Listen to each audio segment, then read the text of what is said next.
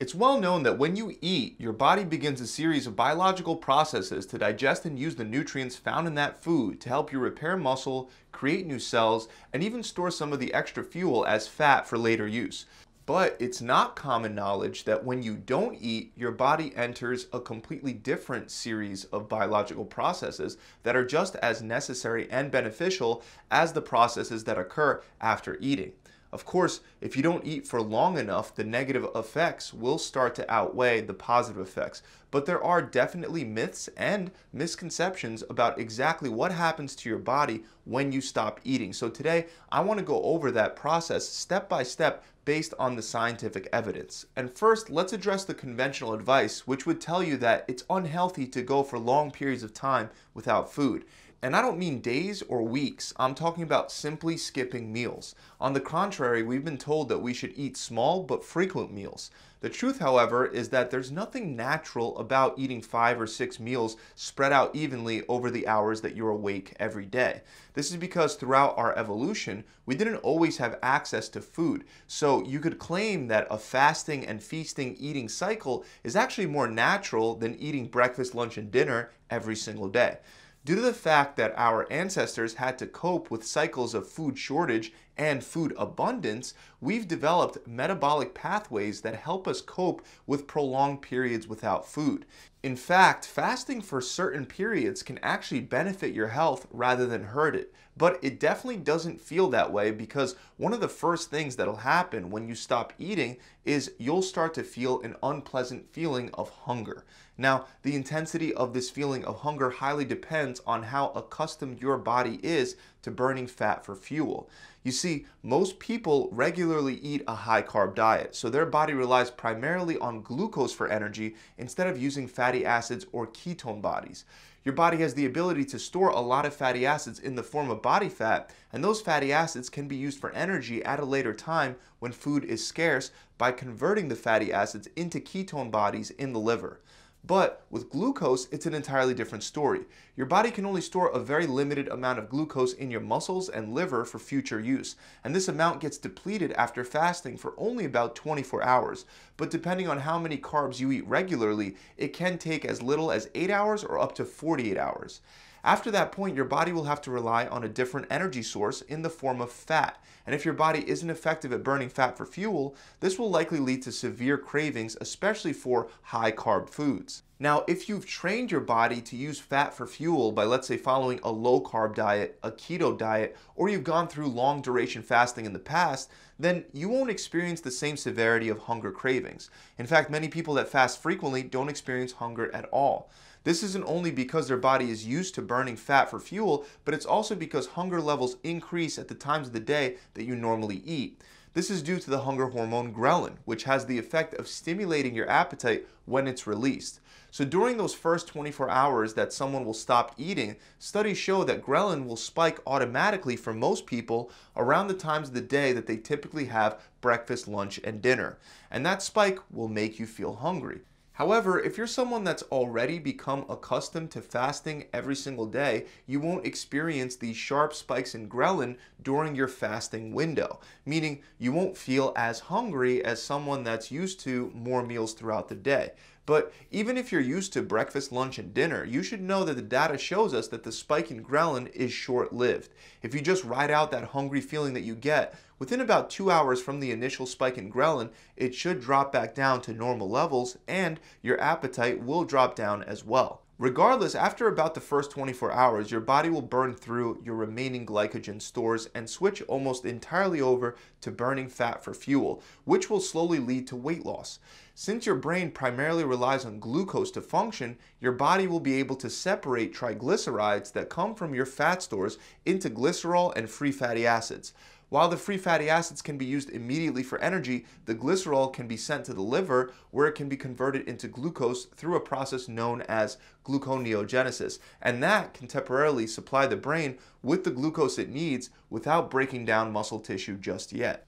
Contrary to popular belief, your body will actually reduce its protein breakdown rates substantially after just 24 hours of fasting to try to prevent muscle loss during these initial stages.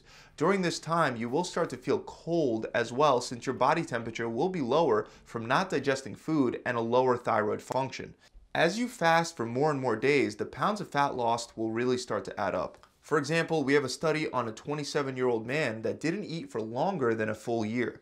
He did this under the supervision of doctors that had him living on multivitamins in combination with yeast for 382 days, and he only drank water, coffee, tea, and diet soda the entire time. During that time, his body weight went from 456 pounds to 180 pounds. So by not eating, he was able to lose about 3/4 of a pound per day. Now, even though this is a crazy achievement, for the average person, doing something like this is extremely risky, and going 382 days without food can certainly lead to death. The man in this study was severely overweight, which is why he was able to survive by using all that excess fat for energy. And also, he was under the supervision of doctors that gave him the right supplements so he could survive. But for most people, after just a few days of not eating, you won't only be losing body fat, but you'll also lose a lot of muscle mass, especially if you're already relatively lean. That's because if you don't have a lot of fat, your body is more likely to convert protein into glucose through that same process as before, known as gluconeogenesis. Muscle loss shouldn't be as big of an issue until about 72 hours after you stop eating, because during those first few days, your body will be able to get the energy and the glucose it needs, mostly from your body fat. Your body will also ramp up your human growth hormone levels as an anti-starvation response. The growth hormone will assist with the release of the fat from fat cells, and it'll help stimulate fat oxidation in general.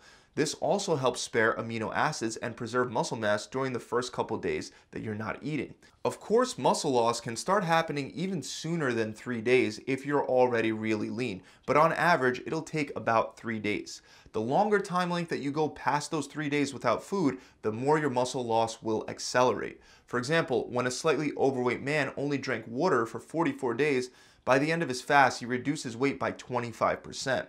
This would have been an absolutely amazing outcome if at least 2/3 of that weight wasn't muscle loss. Now, going for some time without food not only impacts your body weight and your physical appearance, but the food deprivation will also set off a unique series of metabolic events. For example, after the first couple days, your body will also activate a sort of cellular cleanup process known as autophagy. Autophagy is like a recycling process where your body gets rid of the dead and dysfunctional cells and turns that waste into materials that can be used for growth and repair. This helps reduce inflammation throughout the entire body, which helps fight a number of diseases. These benefits will also extend to your skin cells, potentially slowing down wrinkles, age spots, and acne. Your immune system will also improve thanks to autophagy. Your body will produce brand new white blood cells, which will be stronger at fighting diseases.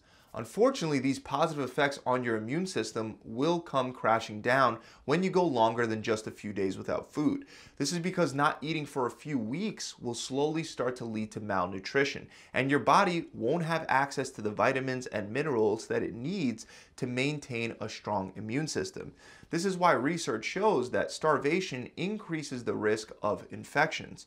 For example, the same man from before that lost mostly muscle by fasting for 44 days straight and only drinking water, he developed several nutrient deficiencies, including a deficiency in thiamine, riboflavin, and vitamin K. So a few days without food and your immune system is likely to get a boost, but a few weeks without food and you'll be much more susceptible to disease and infection. As time passes further without food, your body will continue breaking down the last of its muscle, fat, glucose, and even bones until it's forced to start slowing down or shutting down your organs to save energy. At this point, many of the opposite effects of autophagy have fully kicked in. For example, you can lose hair, develop brittle nails, have frequent infections, and have trouble healing wounds. Just like with autophagy, your brain will also go through a roller coaster ride during this process.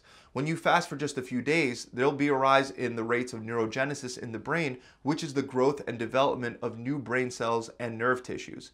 Higher rates of neurogenesis have been linked to increased brain performance and improved memory, mood, and focus. While fasting, you'll begin producing more protein in your brain, and one of these important proteins is known as BDNF, which has been referred to as miracle grow for your brain. This protein assists with the production of new brain cells and even helps protect your current brain cells while improving memory and learning as well.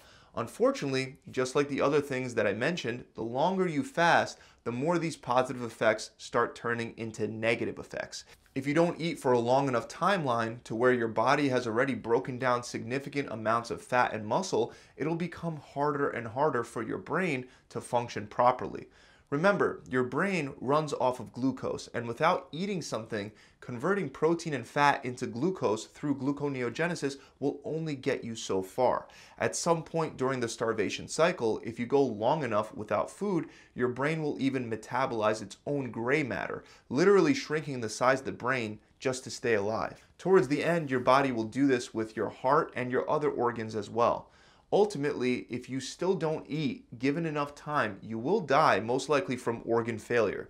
Exactly how long this will take is unknown because it's unethical to study starving populations. Even though some sources estimate that you won't last longer than 2 months without food, it can take more or less time depending on how much body fat you have to spare for energy. So overall, not eating for a short time length ranging anywhere from 16 to 72 hours can be very beneficial for fat loss, productivity, immunity, and for your brain. But when you don't eat for longer than 3 days, you'll start to experience negative effects like muscle loss, and as you go for weeks or months without food, that's when everything from organs to muscles to bones to brains and your immunity all go rapidly downhill. So that about wraps it up. I really hope you guys were able to learn something new from this video. If you have gotten some valuable insight, make sure you subscribe to my channel. Also, I've been helping my clients set up intermittent fasting plans for well over a decade now, and I've found a lot of success with intermittent fasting, not only for my clients, but also for myself. So if you're looking for some help on how to set up your ideal intermittent fasting diet plan in a way that you'll be able to stick to it and burn fat, then me and my team can definitely help. We'll give you a customized intermittent fasting diet plan based on a schedule and meals that are comfortable for you. You'll also get a recipe book that'll go hand in hand with your meal plan, workouts that you'll only have to do 3 days per week, and an accountability coach to answer any questions that you have as you're transforming your body. To find out more, you can click the link below in the description, or you can just head straight on over to my website at gravitytransformation.com. I'll see you guys soon.